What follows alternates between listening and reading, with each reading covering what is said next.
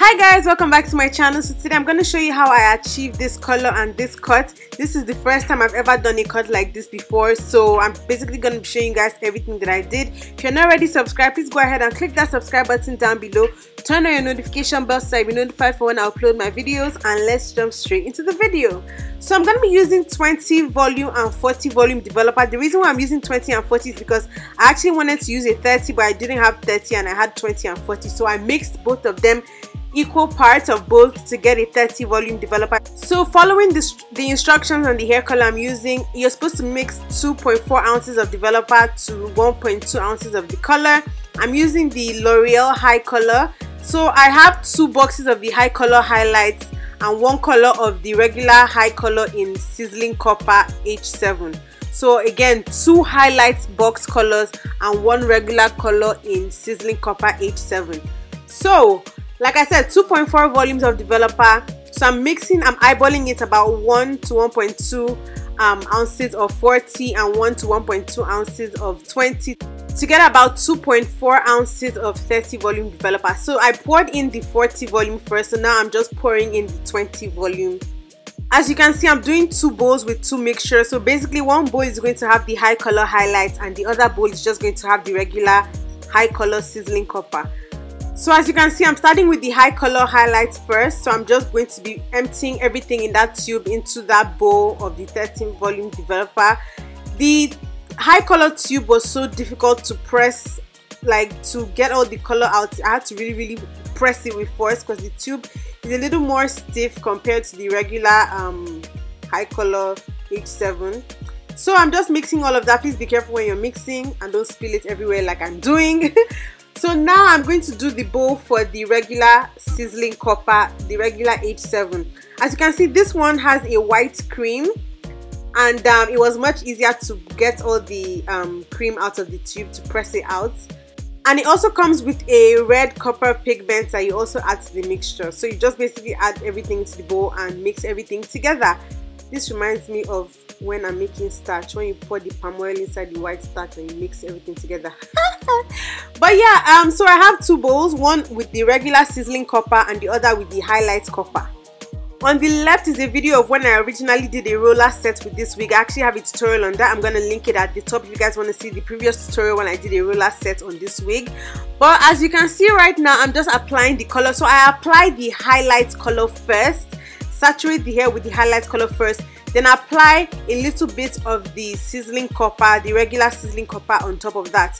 The reason why I applied the highlight color first before I applied the regular sizzling copper on top is because I didn't want it to be too dark. In the L'Oreal high color line, the highlight colors are brighter, significantly brighter than the regular colors. So if I had just applied only the sizzling copper, you would have barely been able to see the difference. It would have been so dark. So I've done it before, that's why I know. So that's why I'm mixing both the highlight color and the sizzling copper. I'm putting the highlight color first and then putting a little bit of the sizzling copper on top just to tone down the brightness of the highlight color. So as I'm applying the color, like I said, highlight color first and then the sizzling copper on top, I'm massaging it into the hair, and then you can start to see the actual curl pattern of this wig. I was actually going for a reverse ombre look, so at the very top front part of the wig, I used only the highlights color. I didn't use any of the sizzling copper. I only used the highlights at the top so that the top will be significantly brighter than the bottom. You guys see how it looks after I wash out all the color.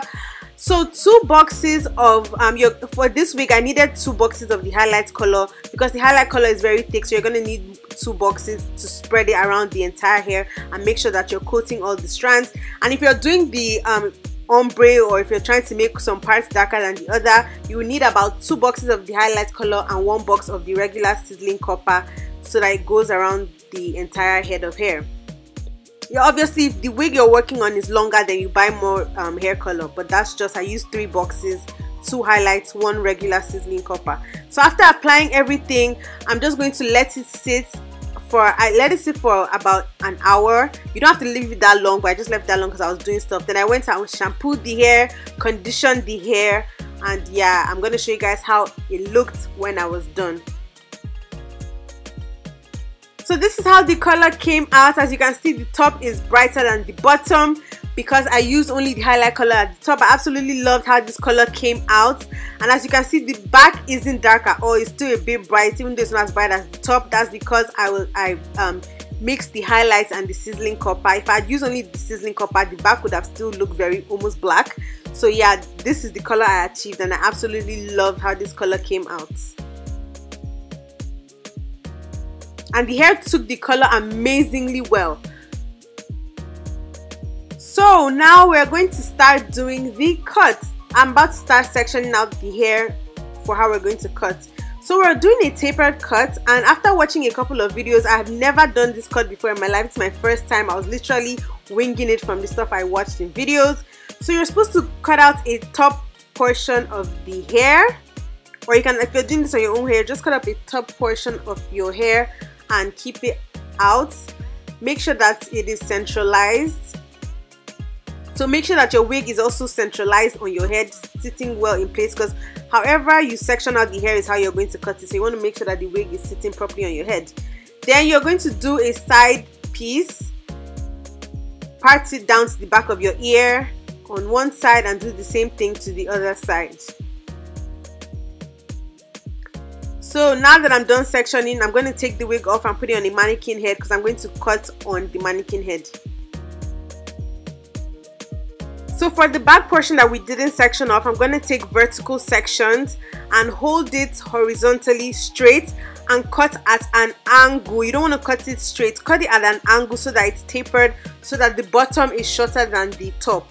Just take a vertical piece, hold it straight and cut it at an angle. Do not cut it straight up, cut it at an angle. I'm just coming closer so you guys see what I mean. Hold it horizontally straight and then cut at an angle so that the bottom is shorter than the top. So that's what I'm just going to do for the entire back that we didn't section off.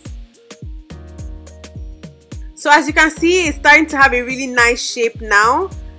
The top is fuller than the bottom. That's the shape that we're going for. So I just have the sides left to do, and once again I'm holding it and cutting it at an angle. I'll do it on one side and do the same thing to the other side.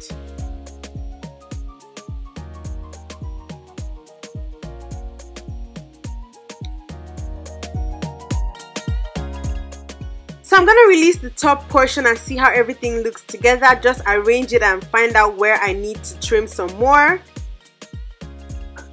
So obviously I need to trim the sides because they're a little too long. I need to trim pieces at the back. Yeah, so right now I'm just going to go ahead and start trimming so that everything meshes well together.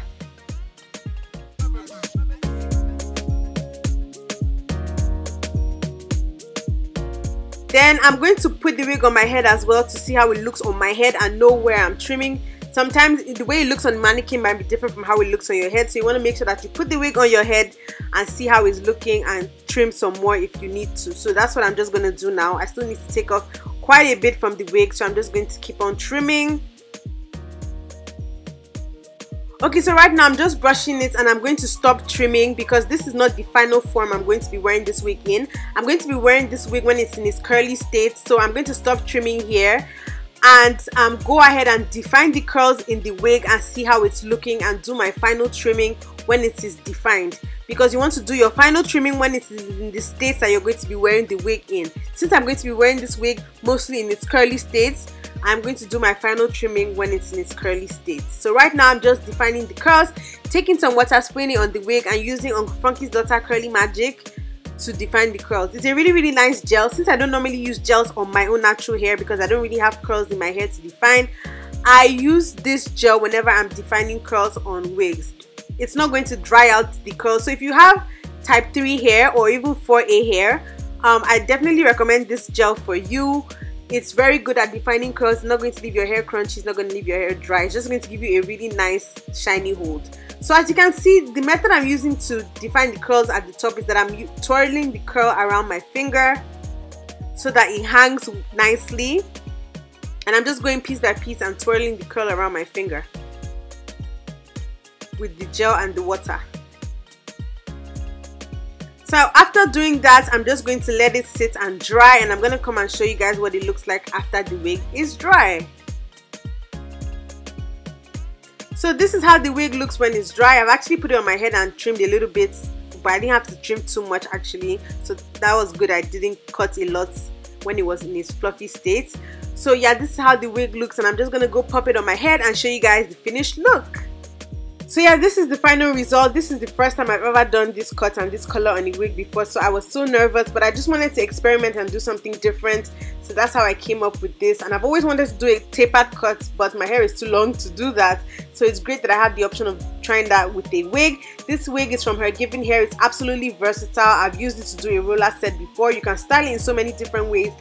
The wig is amazing quality. Generally, the hair from Hergivenhair is always good quality. They've never disappointed me before. That's why I've been working with them for this long. So yeah, let me know what you guys think down below in the comment section. Don't forget to like, comment, subscribe, and share. You can subscribe to my channel by clicking the subscribe button down below or my face on the screen. Also, don't forget to watch my other hair videos, and also don't forget to check the description box for the links to where you can get this wig. I'll see you guys in my next video. Bye guys.